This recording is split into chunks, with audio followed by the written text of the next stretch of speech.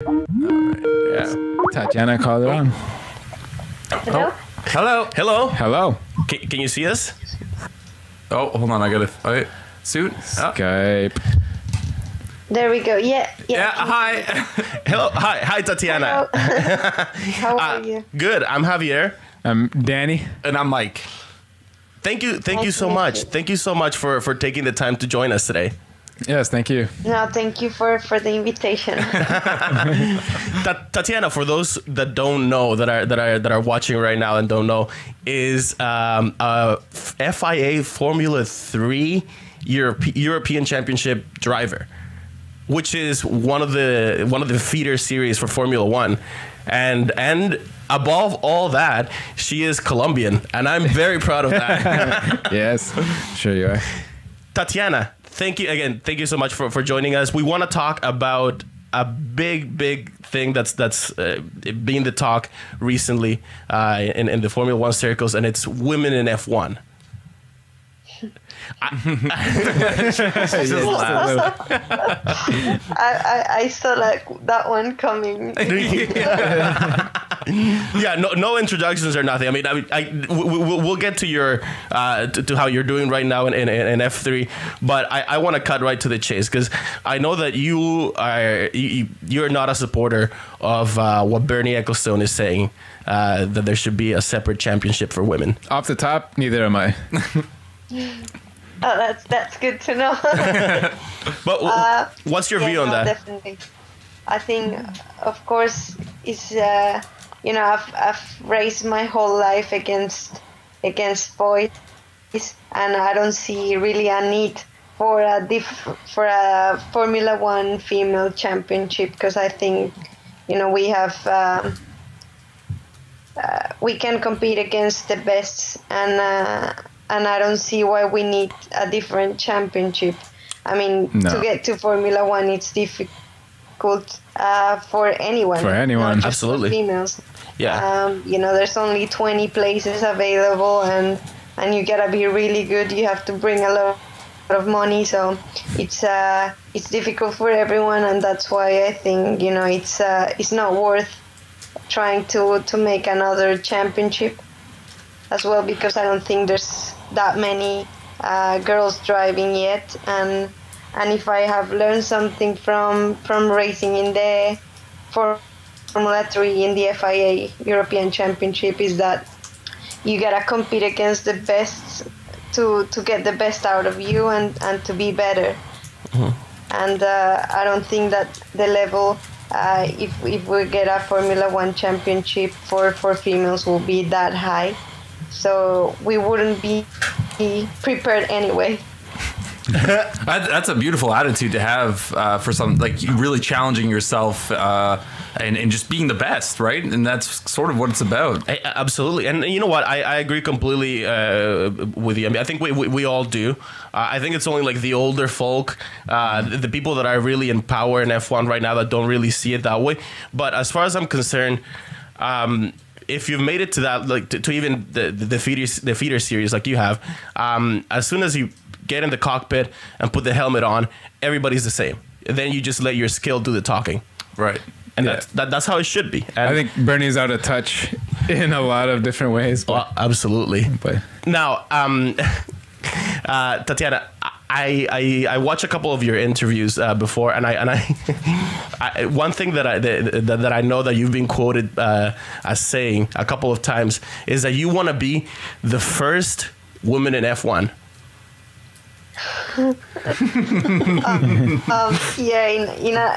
It's been so long until since a girl was racing in Formula 1. Yeah, that's what I wanted to get at, because even if you do, well, and actually when you do get to F1, you'll find that there's been 3 women ahead of you, so you'll be the 4th woman in F1.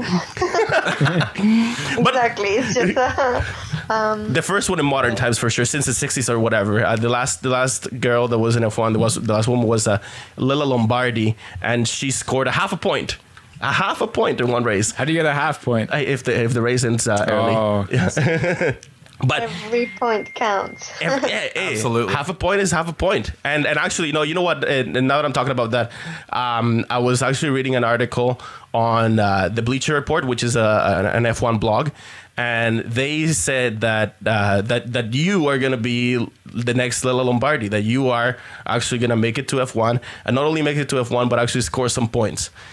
And that got me really, really excited. And again, I want to congratulate you a lot because I've looked into your career, and you've done things that, I mean, for most to begin with, I mean, most racers, like most people get into single seater categories. Like I don't know to what level of commitment they want to take it, but you started in karting at what, age 9?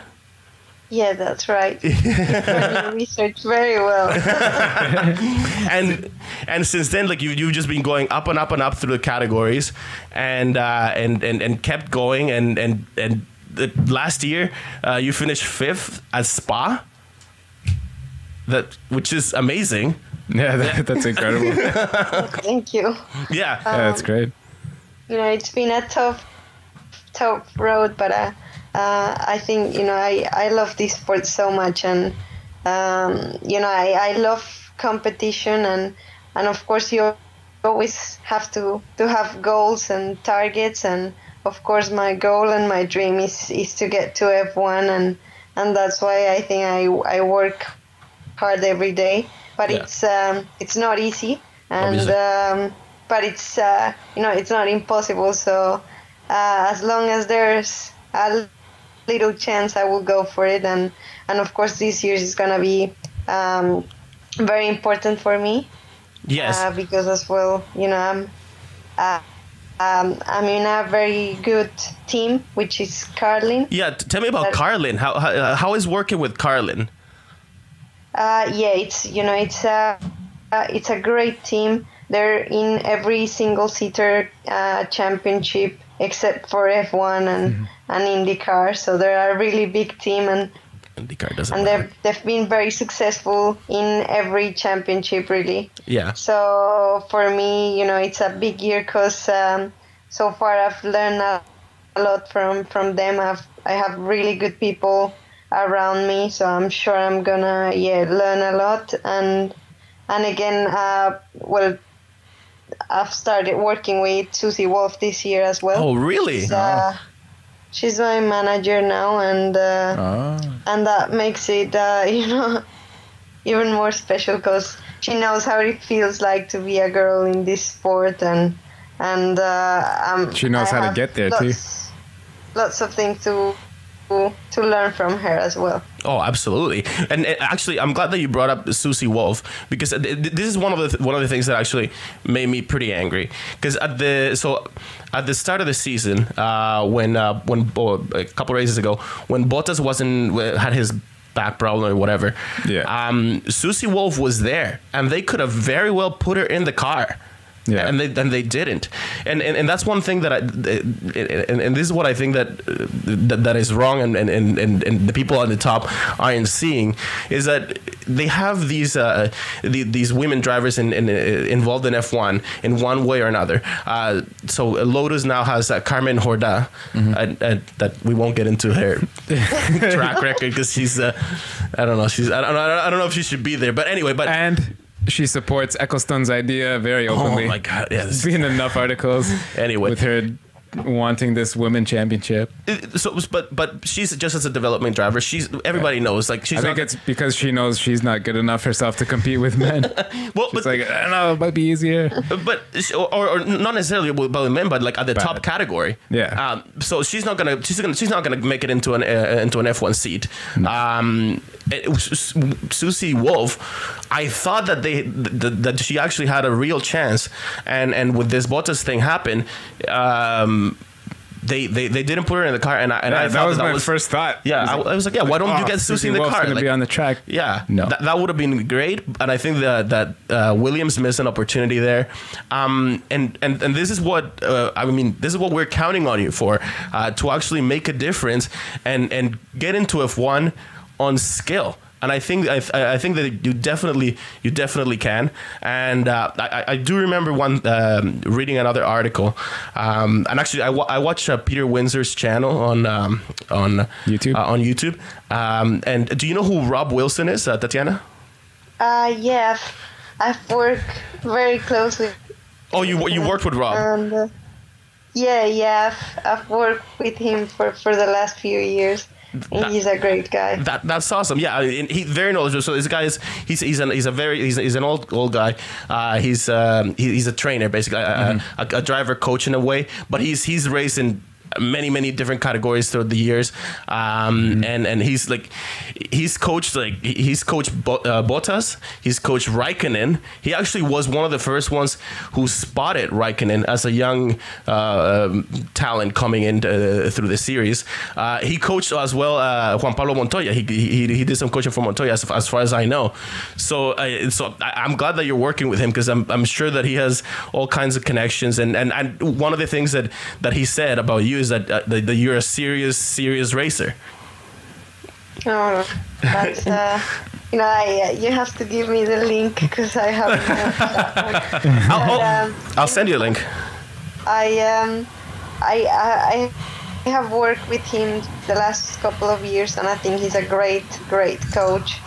And of course, like having people like him or Susie, supporting me and giving me all the advice is what I need right now. Yeah, for sure. To get those results and show that I can be the next you. The next Susie Wolf. Hopefully you can do better than she did. Girl. Yeah, so far. To jump into a Formula One, because if I get there, it's not when you get there. I don't want to just sit there and say that I'm a development driver or whatever. I really want to have a chance. Otherwise, no, we want you in a car.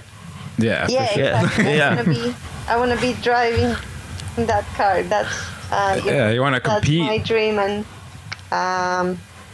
and hopefully I can do well this year to deserve that chance. Because this year is.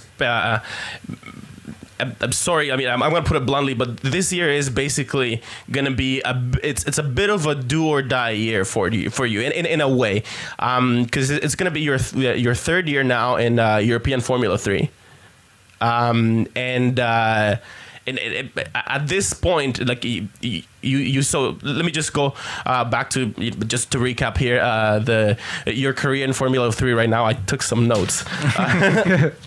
So you joined the series. When was it here? I got it here somewhere. 2011, right? Oh no, actually, you. 2013. Oh, 2013. Sorry, yes, yeah. So you joined there, and you were racing for Double R Racing. Yeah, that's right. And you had your best finish for the year was a 17th at the third race over there in Austria. And at the end of the year, you ranked 32nd in the championship with 0 points. So you went from with a team that I don't know the reputation of Double R, but so you ended up that year with 0 points. Then came back 2014, and as far as I know, it was like a last minute thing that you switched to another team to when was it, Joe Zeller Racing? Is that right? Like, so it had to be done like very last minute. Yeah, that's right. Something about like they didn't even have the seat ready for you or something. Yeah, it was, I finished my seat fit at 4 a.m. in the morning, and we had practice at 9. Oh my God. Because I was supposed to race with a new team, Signature, okay, a French team, and they had a Renault engine, and Renault was just coming back to F3, and the engine was not performing well enough, so we decided not surprised actually. No. Yeah, Renault is having trouble. Yeah, no doubt. A little bit. you came I back. had to switch. Sorry, go ahead. Yeah, I had to switch. The day before Oh my to God. the only place available, which was for Joe Seller. So But- it was a tough start of the season for me. But that's these kind of tough decisions are the decisions that eventually are you're gonna need to make tough decisions when you're advancing through your single seater career. But anyway, let me recap here for these guys because they didn't do their research as well as I did. So 2014, last year, you started with Joe Zeller last minute. But you got that best finish of 5th at Spa, which is we've been talking about it like since we started the podcast. Spa is like one of our all-time favorite tracks to win. And what are there, like 35 competitors in the series? Yeah, 35? How many guys are there? This year, 36. Racers. 36. Yeah, so there's a ton of guys, and you got Racers. 5th. Yeah, a ton of racers, and you got 5th at Spa. After a bit of a bumpy start, because I'm sure like getting used to the new team, getting used to how they work must have been a bit of a you had to learn quick and then get used to everything, right? Yeah, that was very, very tough, and I think that's we had no practice because in this championship. Testing is very restricted as well. Okay. So I was testing basically on the race weekends. Had no engineer in the first few races. Oh my God. So it was a tough one. Wow, that's crazy. Yeah. But then towards the end of the year, let me just do another recap here. So you finished in the points more than just that 5th spot. You finished 10th in the Norris Ring, then an 8th in Moscow, then 9th in Austria again, 9th in the Nürburgring. Actually 9th and an 8th the next day at the Nürburgring again. Then 9th at Imola and 8th at Hockenheim. So once you got all these little bugs sorted out, you were in the points consistently, pretty much, which is great to see. And that is an attribute that I think that separates somebody that's trying and somebody that actually has a lot of potential is being able to demonstrate reliability and being Consistent. being a consistent driver. Yeah, that's incredible. Congratulations. Yeah, congratulations. Actually, I have a question for you on that. In one of the interviews that I watch of you, you said that you look forward to every single race, and I mean, of course, I mean, why wouldn't you? How could you not? You're racing a single-seater car, but I looked at the layout of the Norris Ring, and come on. Is that seriously a racetrack? What do you actually think about the Norris Ring? Well, it's very different to a track like Spa, definitely. I'm pulling it out on a picture here so Danny can see it. Yeah, what? Like, What the hell? Is that on the side of a highway or something? It's, Is that that's train tracks beside it, I guess? yeah. Is it like in a rail yard? track in Earth. How short is it? How long? There's no scale on this. It's Oh. 2 kilometers. 2 kilometers. It's it's all about braking really, and it's very bumpy over there, but Oh, it's It's like a rectangle.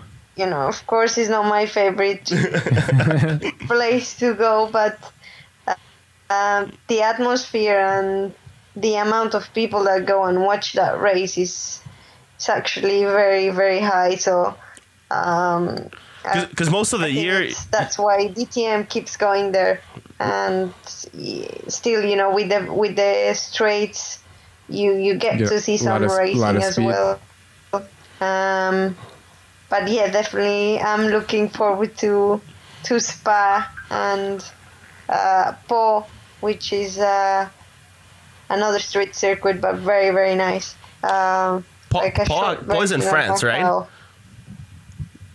Sorry? Paul in France, right? Exactly. Yeah, Paul, actually, for you guys that don't know, Paul is the place where Grand Prix racing started, period. That was the Paul Grand Prix was the very first Grand Prix in the world. Yeah, there you go. That's a Now tip. I know. So you've been now 3 years on 3 new teams? 3 separate teams. Yeah. Well, hey, let me get to 2015. I haven't gotten to 2015 yet. So I'm just gonna say, like, I said earlier, I started before this interview started. Yeah. I started a new job on Monday, and like meeting like a dozen new people and like figuring out how does this work. It's a bit weird, but for a racing team, and then oh my god, you get there at 4 a.m. and start driving 5 hours later. That's insane. It's a dedication, and you are. I mean, your training regimen is very intense from what I read. Like you don't just train for the races. Like you train all the time. You're like pretty much training every day, right? Something like 15 hours of every week. That's what I read.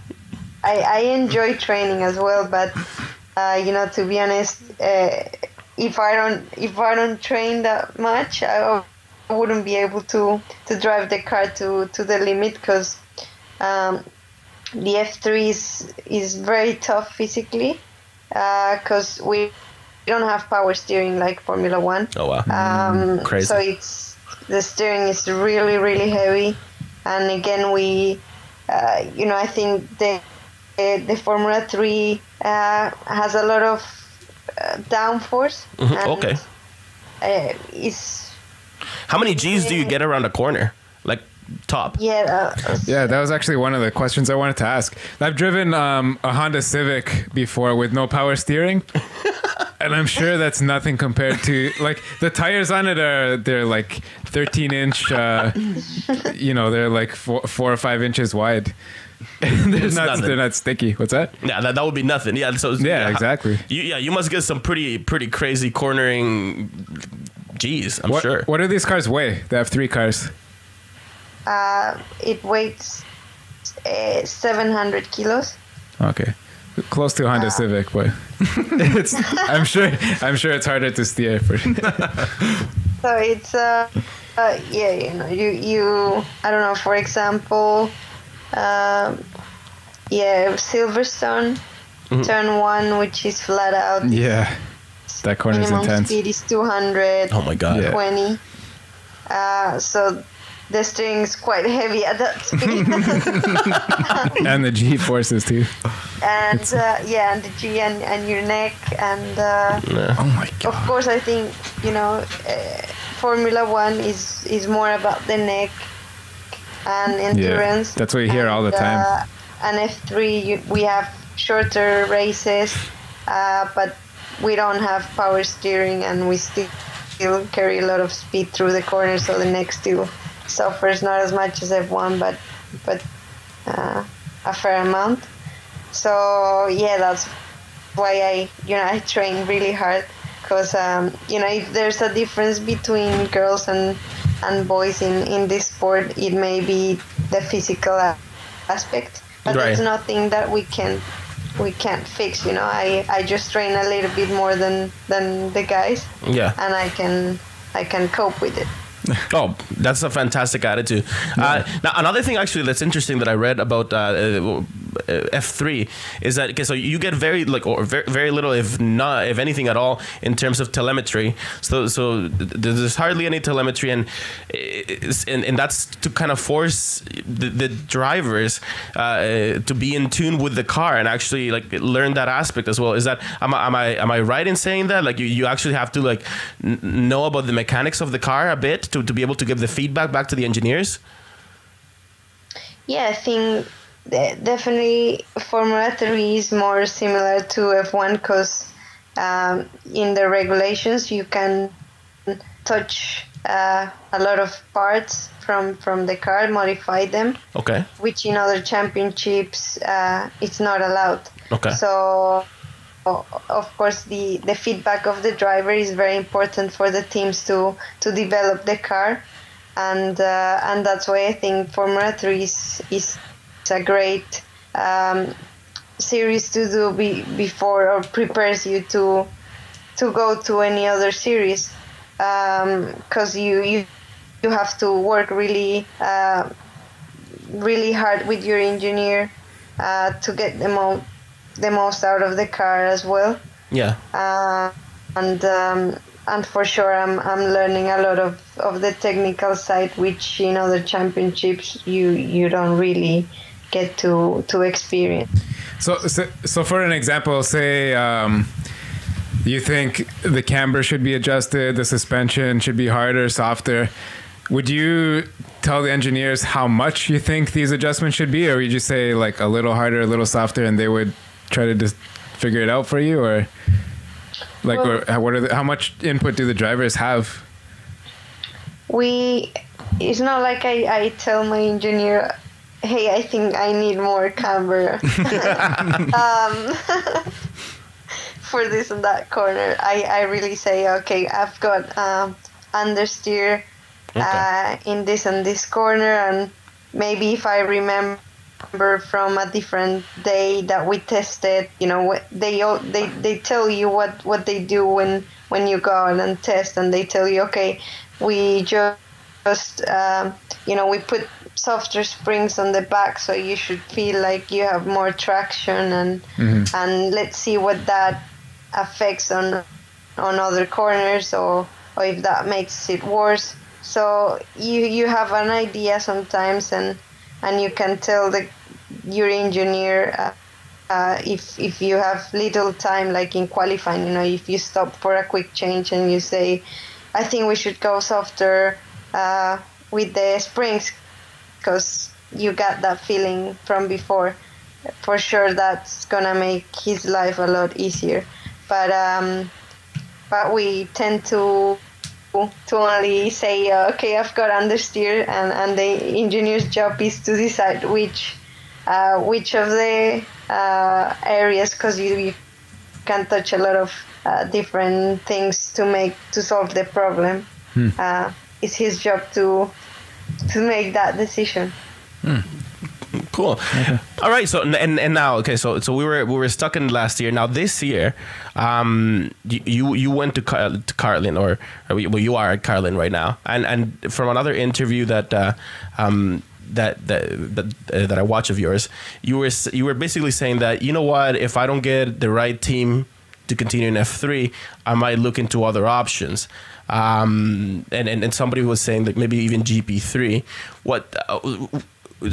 So am I right in understanding that F3 is maybe a little bit higher in terms of category than GP3? Like, what will be the difference? Well, I think that there is more level in the last couple of years in F3, because in the last 2 years, 2 drivers have jumped straight from Formula 3 to Formula 1.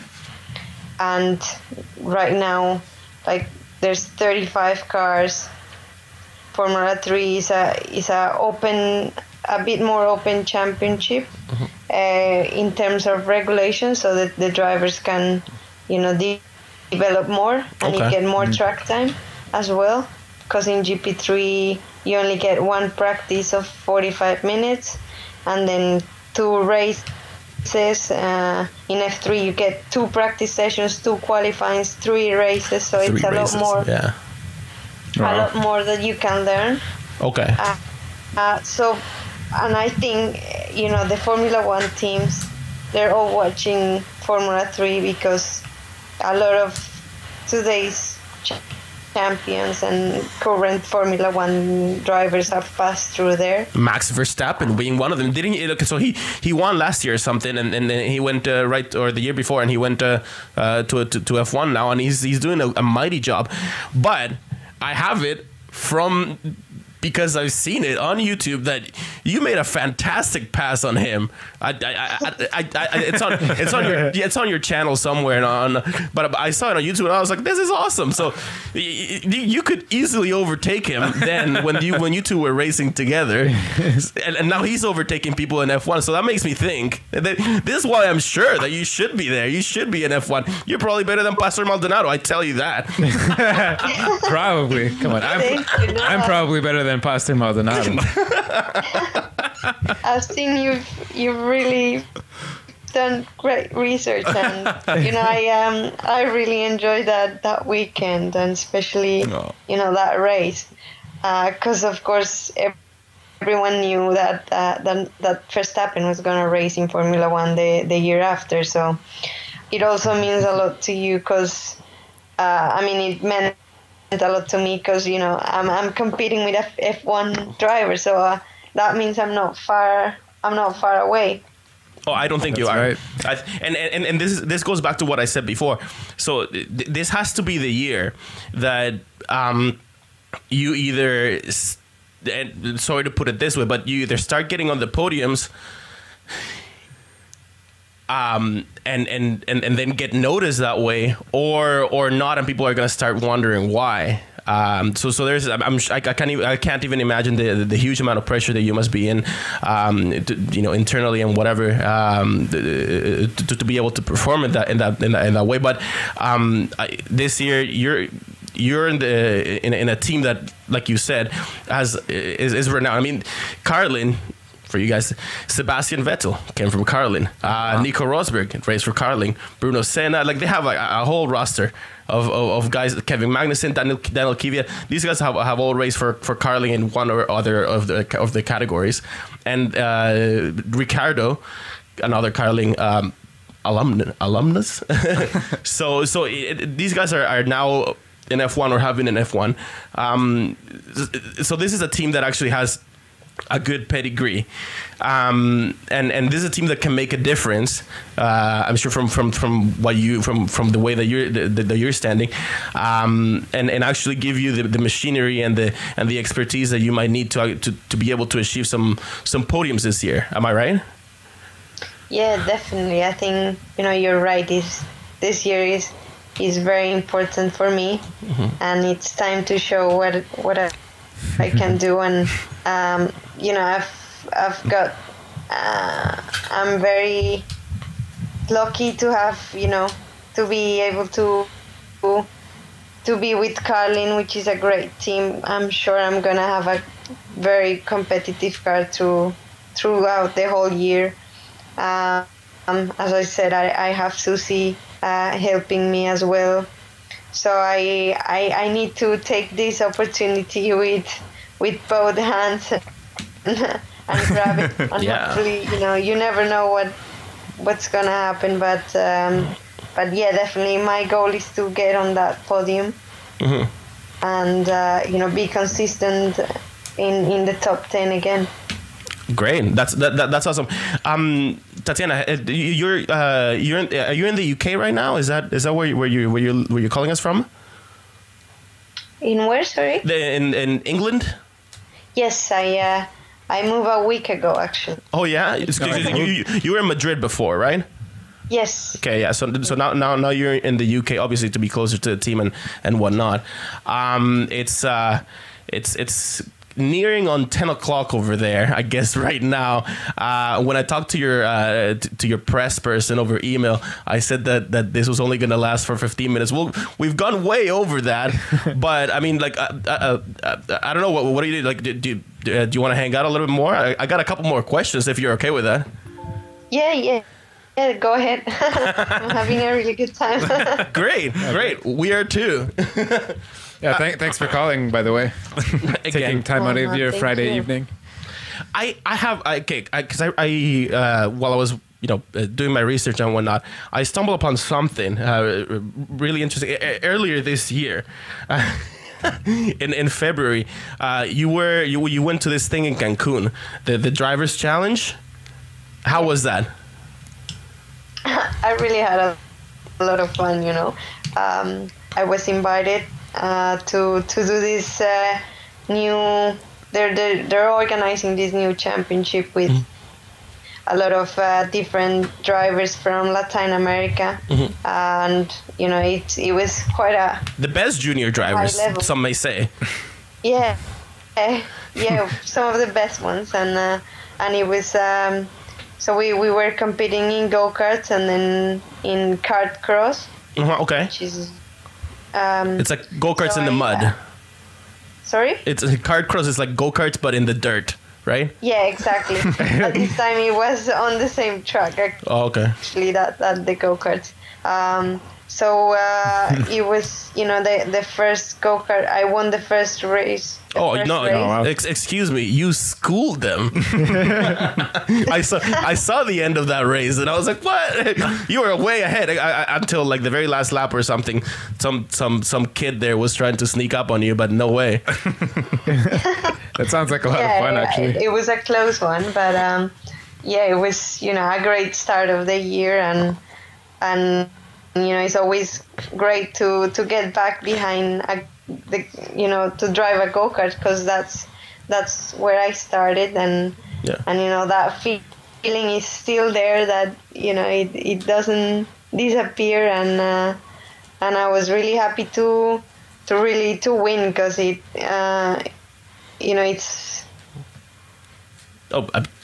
I'm sure it's great, and SD card.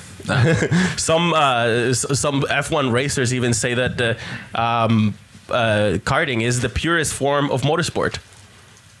Oh, wait, something happened. Uh-oh. We lost the internet connection. Wait, it's trying to do it again. We lost Tatiana Calderón. Hello? Hello? Oh, okay, you're back. We're back. Yeah, sorry about that. Or is that Vodafone? It was probably our internet connection over here in the Great White North. It's Vodafone. Anyway, no. What I was gonna say is that some F1 drivers and commentators all say that karting is the purest form of motorsport, because everybody's in these tiny little machines and you're just racing for the sake of racing. I used to go when I was a little kid. My grandma took me a whole bunch to the Centennial Park go-kart track.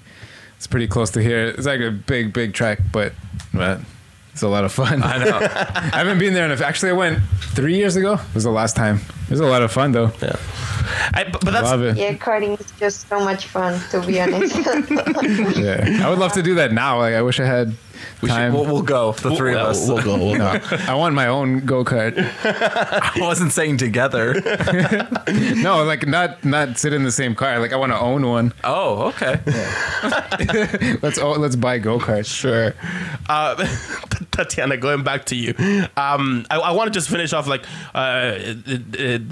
this year in F3 before I move on to another couple questions that I got. I watched because the FIA was wonderful enough to put the first three races of the year up online on YouTube. They're there. They have a channel. Anybody can watch them. So I watched the first three races of this year at Silverstone. Okay, actually, so do you start at the same on the same pit straight that the F1 cars do? Because I know that there's two pit straights in the old one and the new one. Use the old one still. Yeah, we do. We start on the same. The new one. In the new one, yes. All right. Because see, and this is something that I saw. I was like, wow. So there's 30 something odd racers there, and man, the back all the way around the corner. All the way around the corner. That would be beautiful to see in F1, man. And this is like, from the moment that I saw that, I was like, this is awesome, but also like terrifying. Terrifying, and pretty much at every single one of those first races, or at least the first one, there was an accident at the first corner. Something like that. The back guys are going 200 already. The guys that start at the back. Yeah, but got a lot of 16-year-olds joining the championship these days after Max Verstappen. Yeah, I guess so. So and it's a bit crazy on the first lap.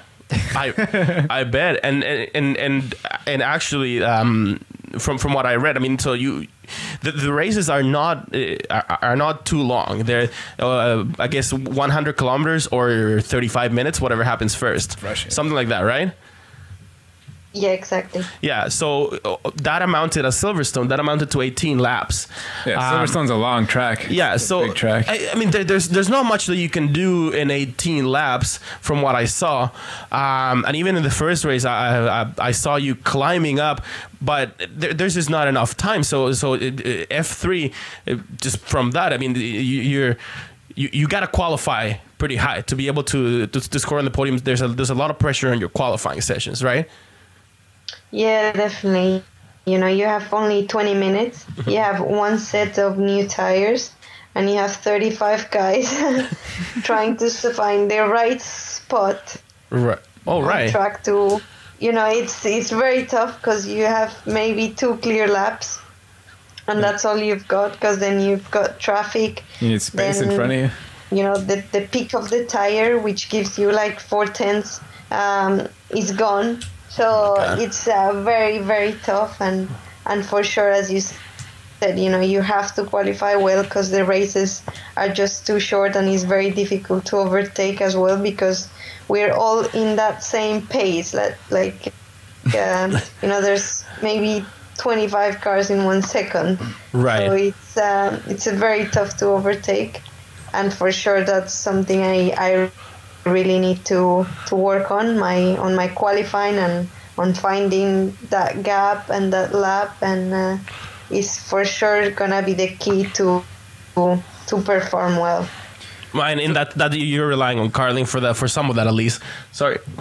Yeah, you mentioned the tire, like you get one set of fresh tires. People might want to know, you don't start the race then on the qualifying tires like F1, do you? Yeah, we do. The same set? Oh, you do start. Oh, okay. We do. We have we have 2 qualifying sessions. Right. And we have 3 sets of tires, and you always put 1 set in each qualifying, and then you have 1 set that you can use in the races you want. So you because we have three races, so it's up to you to choose whether you use half a set for one race, half a set for the other one, and then struggle brand new in one of the races. So you get 3 sets for the whole weekend then. Exactly. And all the same?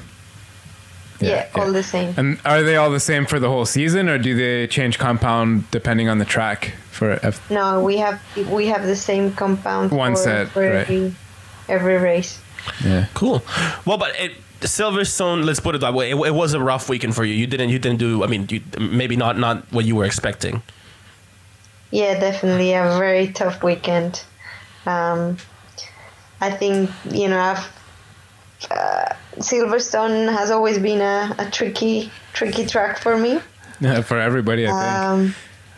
And times were very, very close. 3/10 could have put me P12 in qualifying, and I didn't get that lap done. Okay. And then everything just gets more difficult when you start at the back. But I think I've learned lots of things during that weekend where I really need to work on to make sure I get qualifying. Okay. So I'm pretty confident the next race, which is at Hockenheim. In 2 weeks, right? 2 Yeah. weeks. Yeah. Yeah, I've done well there, and I know what I need to do and what I need to focus on. So I think, I'm gonna go flat out. Perfect. You get the flat out fever. Yeah. Yes. We're gonna be rooting for you. Yeah. Oh, we are. We're definitely gonna be. I for one, I can tell you right now, I'm gonna be watching the races. Let's do a thing. Okay. Yeah. We'll do a thing. We'll do a thing. We will do a thing. Okay. So that is the action in F3 so far. But what I also wanted to go through is that I find that the way that you even got into all this from the beginning is very, very interesting, because your sister played a big part, right? She basically took you and was like, hey, go-karts are really fun. Why don't you come with me?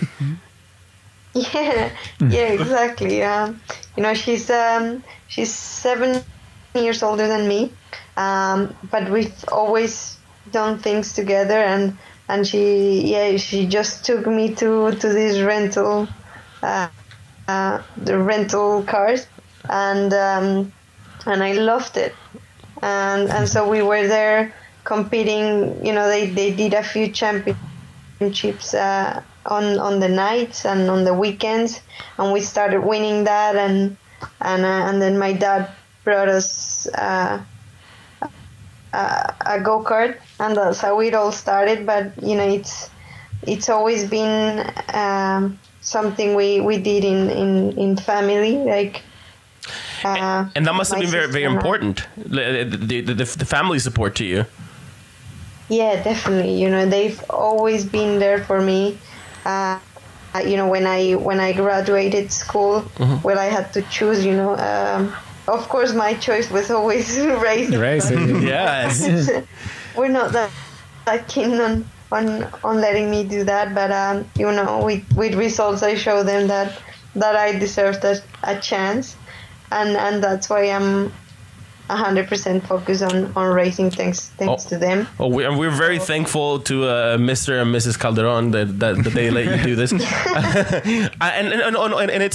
that's actually really cool, because one of the things that we actually were talking on the podcast on an episode that when the whole female drivers and stuff like that started being talked about in F1 like a month and a half ago. Yeah. One thing that I do remember saying is that the problem is that there just isn't that many female drivers. Period in the lower categories, and it's gotta be because in like a very, very like instinctual level, like it has to require a step from you as a dad to to be able to say to your little girl, okay, you can jump in this motor vehicle, and it probably has to do with like the same reason why I at 15 didn't really have a curfew, but my sister 3 years older than me, she still had a curfew. You know what I mean? It's that's and the family tends to be very, very protective of the girls. Obviously, that's the thing, and for somebody to overcome that and to actually encourage you to race, and motor racing is a dangerous sport. Yeah, pulling 2 or 3 Gs, 220 at Silverstone. Yeah, it's fantastic that they're behind you, and I mean, I'm sure that it's very difficult for them because you're not living in Colombia. You haven't been for a while, right? Yeah, no. My 3rd year away. Yeah. Your family is all still in Colombia?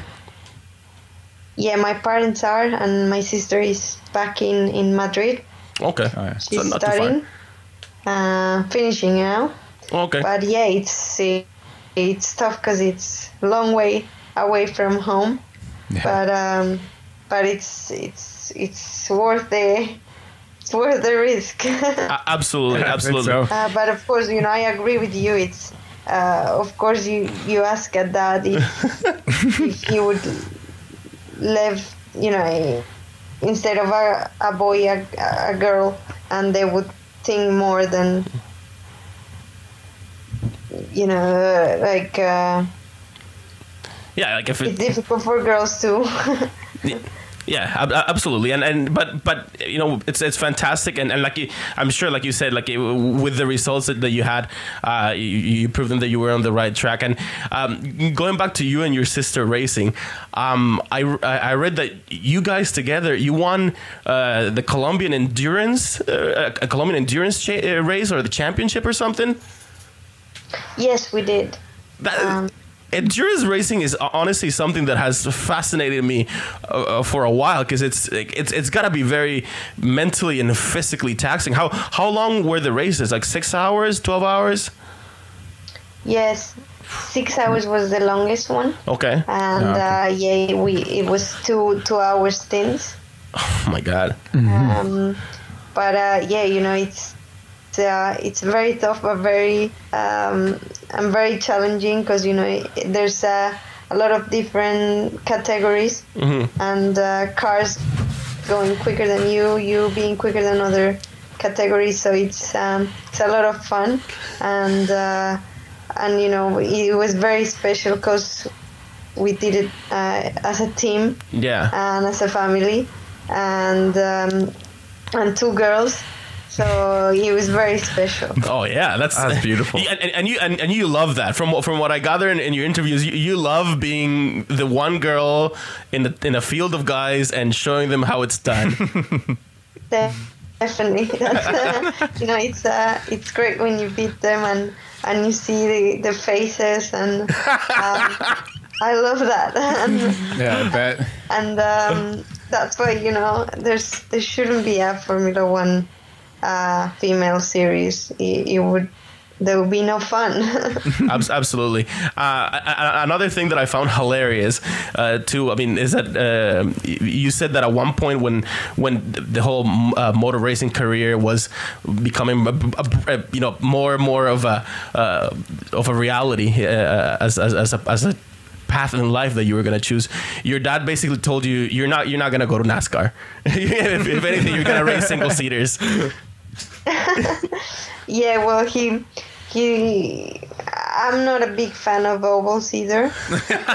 But it was because I raced in Star Mazda in the United States, and I did a few ovals, and I didn't really like them that much. They're boring. And it was by the time that Dan Weldon got killed in Las Vegas that my dad and we decided, okay, let's go to Europe, because my dream has always been Formula One, and let's try it. Good choice. Yeah. And I'm so happy that we made that decision. I bet. We are too, to be honest. Another thing I wanted to ask you about F3 is another F3 driver we've been following a bit is Lance Stroll. Oh, yeah. I was wondering, I don't know, have you met him? Like, what do you think about him? Us being Canadians. I think he's the one Canadian in there. Yeah. I raced against Lance last year in the Florida Winter Series as well. Oh, yeah. Which you won one race. Yeah, I won one of the races, and I think he's a very good driver. He won the Formula 4 championship, and I think he will do very well this year. He's in a very good team as well, in Prema Power Team. He's got very good teammates as well, so I'm sure he's gonna learn a lot, and he's still very young. So Yeah. it's I'm sure he's gonna do well. Good. But I mean, I think we've seen a lot though, in all forms of racing, that age isn't all that important in racing. You or gender. I mean, you gotta let your skill do the talking. Really, I mean, it is what it comes down to. Mike, I've seen you for a while wanting to ask a question there. Oh, I don't know. A lot of questions I have are just about competition, and sort of what I've sort of gathered from this interview so far is that how much you enjoy like skill and competition, and like sort of honoring that, and because of your gender, not that it makes any difference, but like you absolutely let your skill do the talking, and I found that to be a breath of fresh air in terms of like, so I'm very recent to Formula One, and I noticed there's a lot of talking. People talk a lot. I was gonna say, there's not as Formula much. One. Well, like Nico Rosberg. Yeah, he's letting his talking do the talking. Not the right way to go. And I think that's a breath of fresh air in terms. It's not really a question, but I think that's fantastic in terms of the sport and the direction it's going. Yeah, just sportsmanship in general. Totally. Yeah, it's great. I mean, it's you're very humble, Tatiana, and we're glad about that, because a lot of people that get into single seaters, when we were discussing this, there's a lot of big egos in this sport for sure. Egos, yeah. We were talking about that just before you called. I mean, You don't have to say anything about that. Clearly, your ego is in check. Yeah. Anything. Anyway, I mean, so it's past 10 o'clock in London now. I'm sure you got better things to do than talk to the three of us. But Tatiana, can we ask you for a follow-up chat later in the year? Definitely. Yes. Definitely. Oh, that's fantastic. Absolutely. Cool. Yeah, because we want to check on your progress and see how everything is going, and the road to F1. Sure. Yeah, thank you very much for. I had a great time. That's Awesome. great. We had a great time too. yeah, us too. Yeah. So yeah, anytime. Cool. We keep in touch, and hopefully with good good news. Of course, of course. Of course, or bad ones, whatever. Who cares? Yeah, either way, Yeah. Listen. we'll be here. Obviously, congrats on your success so far. Yeah. Good luck going forward. And I'm sure you got it. we'll send you the to your press officer. We'll send the once the episode comes out. We'll send them the link and all that. Other than that, I mean, be safe. Keep all four wheels on the track, and keep showing the guys how it's done. Thank you very much. Thank you. We speak soon then. Alrighty. Take care. Bye. See you. Bye. Bye bye. Bye.